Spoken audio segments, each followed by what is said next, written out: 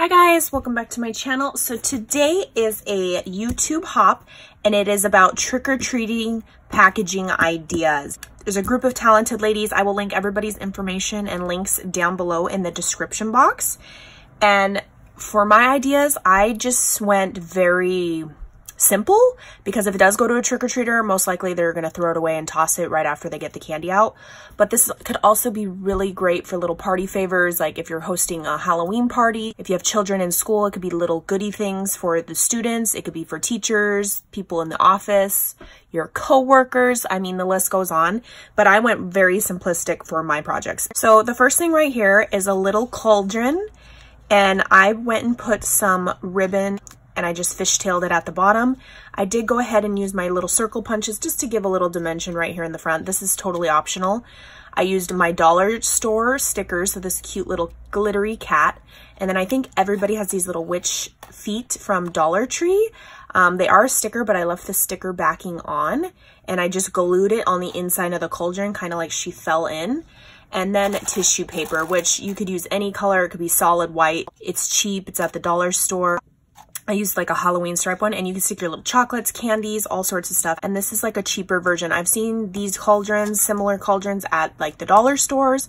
And the particular ones I have are from Target. It came in a pack of 8 mini cauldrons. So like I said, it could get, I mean, you could stay really cheap and give a bunch of these out. Super cute, right? And you just have your little candies in there. I mean, if somebody really likes it, they could keep the little cauldron. So that was my first little idea. And I was like, I really wanted to use these little witch feet. Next is this one, very simple. This one is kind of like you get to use your stash. I know they have these little like paper stacks. They also have them in designs and stuff, but I just used the blank ones that I had on stash from Hobby Lobby. You get a whole pack of them. And I got to use my stamps. So I just stamped the very corner with my creepy little Halloween spider. You could easily just line these all up, stamp, stamp, stamp, and you're boom, boom, boom, bada bing, bada boom. And then up here, again, using some trim. And then I used my punches again, layered it up with some puffy tape. And then I used my dollar store stickers, again, on the very front of that. And while I was stamping these, I just went and got my stamp block and just stamped the actual clothespin as well. These clothespins you can get from the dollar store in a giant pack, and they just clip right on. And then the goodies, you know, are right on in there. Lots of little goodies fit in these little bags, you guys. And I think a clothespin is like a cheap way to close it off, since you can get like a million of these in a pack at a dollar store. Super quick, super easy, and then especially if you're giving a lot of them out. And then my last one, I saw a tutorial from Kelly Atchison. She's like a Stampin' Up! Demonstrator. Everybody knows you can get these little gusseted bags at your local dollar store, basically any dollar store, in the party section, birthday party section, and you can get them at Target, the grocery store, you name it. Usually for $1. Like, I don't think I've ever paid more than $1 for these guys. For that one, her tutorial, she used a smaller bag, so I used a bigger gusseted bag compared. So it's the same concept.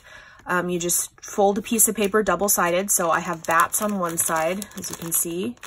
And then you have like polka dot on the other side. This is like the Matilda paper pad from Tuesday Morning last year or so. And you just stick some like fun crinkle paper at the bottom. It makes the gusset so that this can stand on its own. In the tutorial, shows you how to tape it. And then at the very top, I have made these tags last year, little Halloween shaker tags. You can use a plain tag. You don't have to decorate it and add sequins, but I already have these made. So you just put a little tag on there. And this part, you just want to glue to the very top. So it's like, it doesn't come off when you take your little clip off.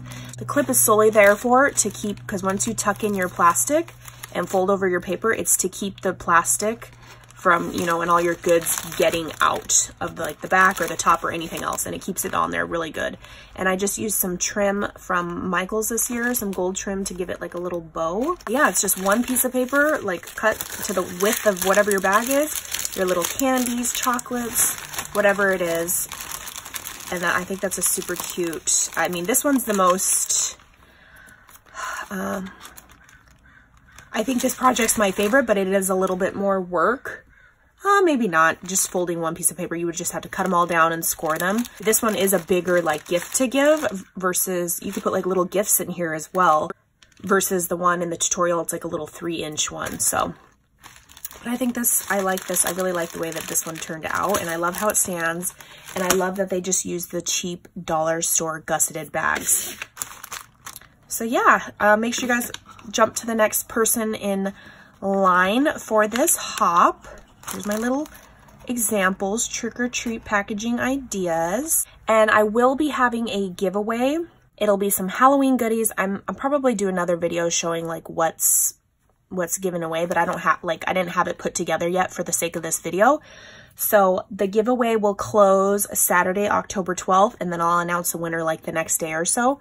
So make sure you guys go follow, like, subscribe, all of the gals in the YouTube hop, and I will catch you guys on the next crafty video. Bye guys.